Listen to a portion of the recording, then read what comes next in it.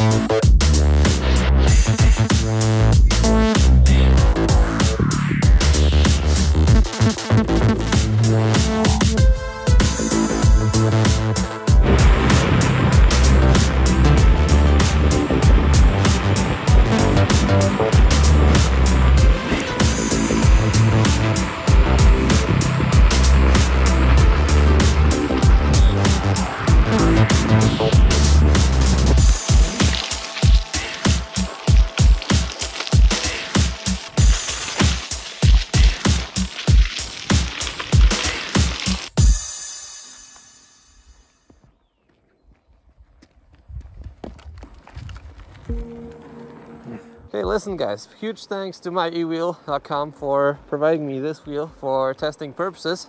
And today we're going to do a riding review, sort of. We'll just be riding and talking about the wheel. And believe it or not, I already reviewed a Z10 before in Polish. I had the wheel for a while. So now I've done, I don't know, maybe 50 kilometers on it again. And I gotta tell you that you don't forget how a Ninebot Z10 looks like, and there's a lot of aspects about this wheel, so let's just dive into it. So the Z10 is already a pretty old wheel. Came out, I don't know, a couple years ago. I can show the date exactly on screen right now, but you can tell it is not the newest generation of wheels. It's the flagship, or was the flagship by Ninebot, with a around 1000 watt-hour battery, so range of like 50-60 kilometers. A pretty powerful motor and a 18-inch wheel with a 4-inch wide tire, so really wide tire, and this is what makes the Ninebot Z10 unique. And I'll talk about it more when we talk about the ride, but this tire, this wide beast of a tire, 18 by 4 inches, which is a tubeless tire and a low profile tire, is one of a kind in an electric unicycle world. Has just a single charge port, not a fast charging time, I think around like 10 hours, probably something like that. And the charge port is also proprietary, so it's very difficult to get a fast charger for it. It has front lights which are pretty similar to what the Emotion V10 offers, and also a daytime running light. And now that I think of it, could it be that the Ninebot Z10 had the first daytime running light? I don't know, maybe.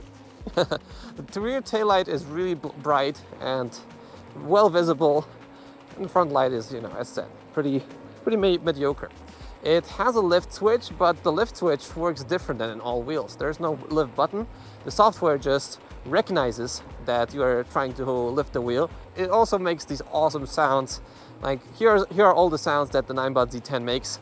You know, startup noise, all the lift switch noises and all that stuff. It sounds just great. Take a listen.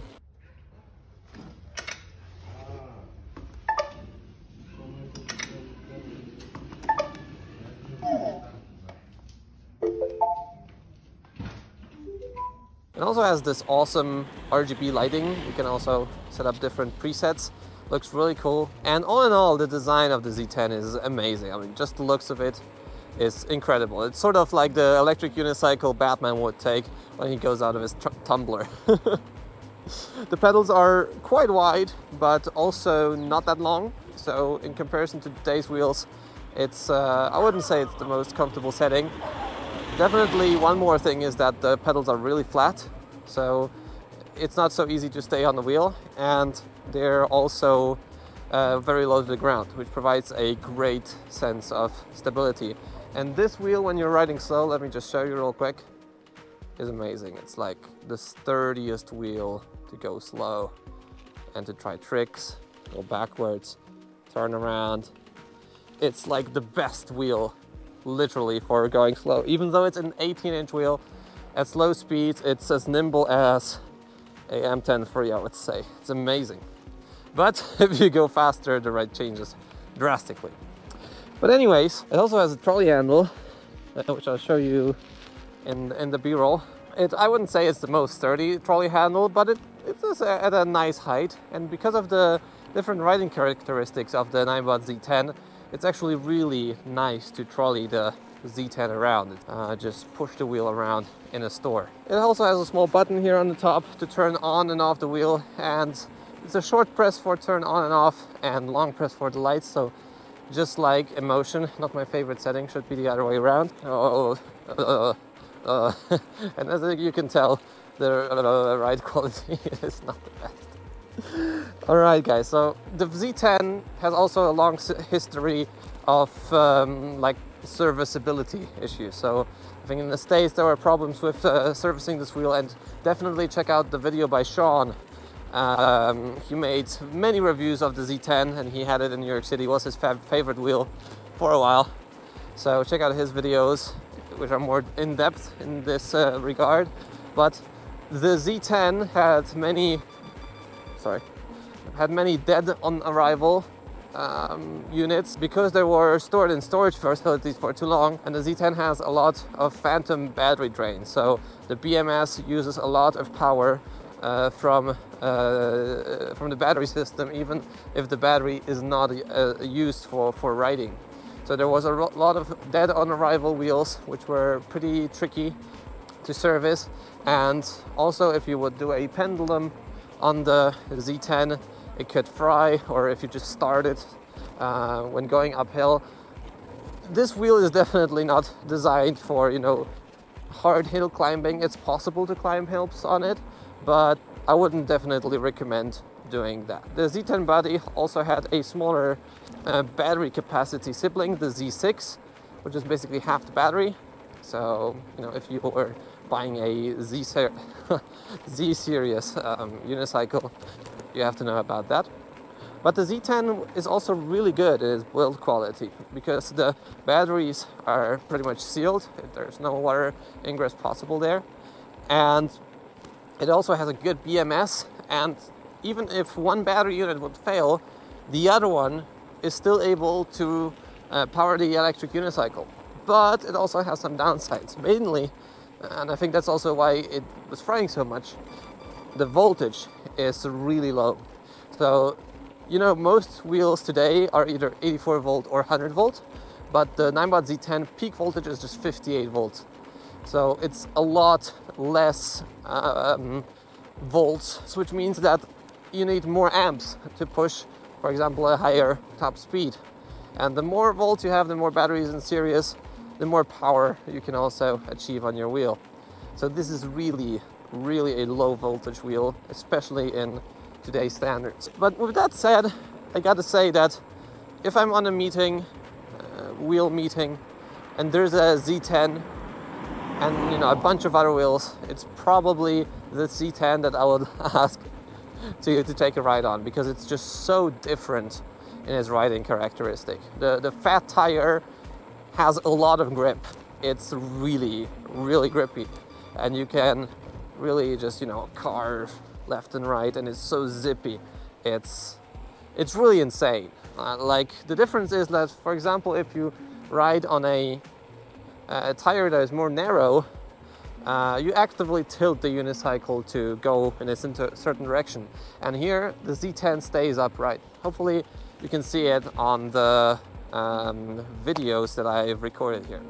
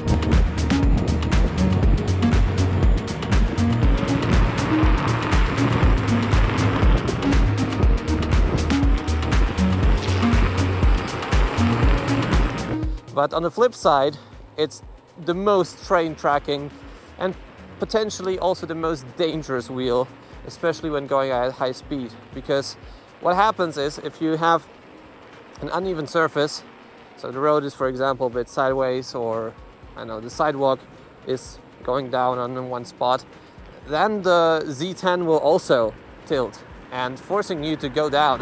You have to actively fight it to keep going straight.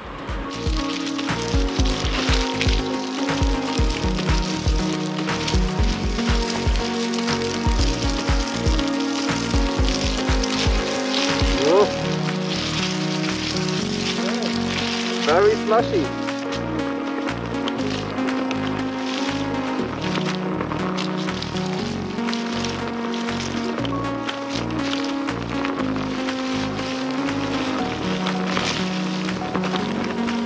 So especially on bad road surfaces, on pavement, off-road as well, it's really tricky to steer the Z10. And I would say that it's pretty dangerous in this regard. It's like way safer to go on an MCM5 or another wheel in such a bad road condition. But on the flip side again, there's a lot of flip sides, this tire has a lot of grip. So I feel very secure when carving on the Z10. And also if you're going through mud, potentially also like a bit of sand, this tire gives you a lot of grip. And I'm saying a lot of grip. We were going here with the S18 and the Z10 on really hardcore off-roading paths with like muddy trails, and the Z10 just has loads of grip. Even though, you know, I got steered off a bunch of times and I had to fight it, all in all, I would say it's a pretty good experience. I wouldn't say it's a great off-roading wheel because the foot plates are just very low to the ground and it's easy to like hit a branch or hit something on the path. But in terms of just grip, it's pretty great actually.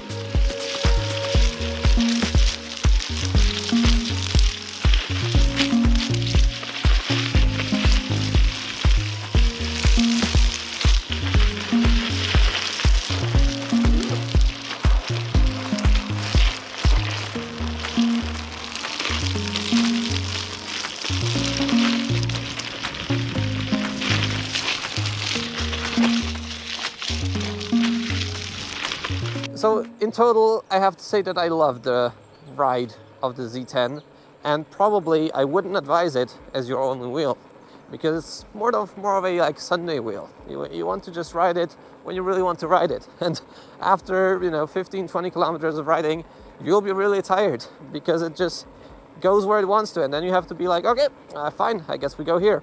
And it's a combination of having your legs really tight, but also loose at the same time. It's weird to say because you have to keep it loose, so it steers off a bit when the road is uneven, like here. It's just working its way. And if I hold it tight, then I just steer off in different directions. So I have to keep it a bit loose, so it has a bit of working power, but I also have to grab it to turn, which is, it's a learning curve.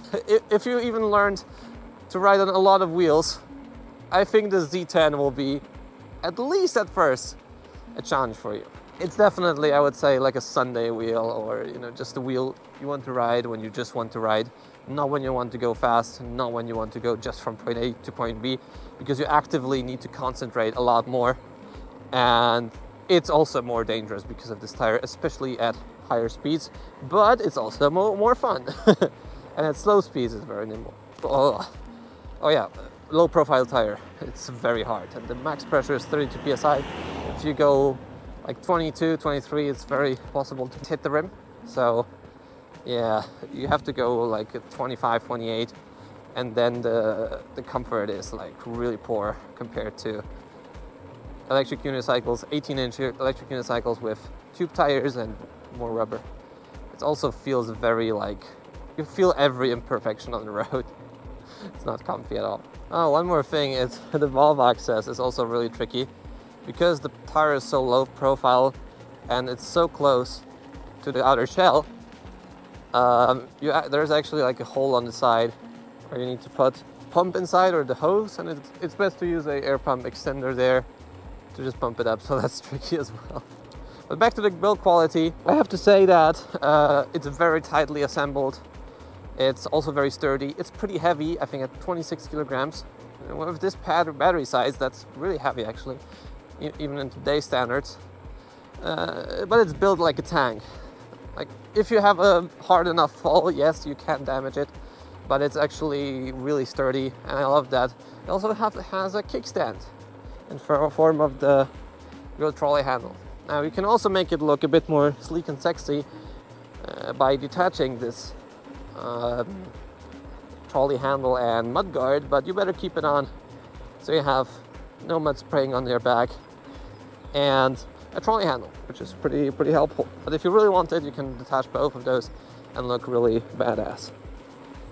So I think that sums up my Z10 review, my Z10 impressions. I really like to ride the Z10. It's a lot of fun, but it's also really straining, and I wouldn't consider it really safe in day-to-day use, especially at higher speeds. And I think that most of the people that love the Z10 at some point switch to a Bigodi or a King Song because of the better performance and bigger range, and maybe a bit more a bit more safety, especially in those turns. Also, top speed, I forgot to say about top speed. I think it's 45 with stock firmware, maybe 50, I don't know. But I also had the Russian software installed on the Z10, and then I went 55. Just did it once. I will not do it again because it's pretty dangerous to go that fast on a 52 or 58 volt wheel. Okay, so with that said, if you're still here, leave a like on the video. Subscribe to see more content like this. I'll see you in the next video. See you soon.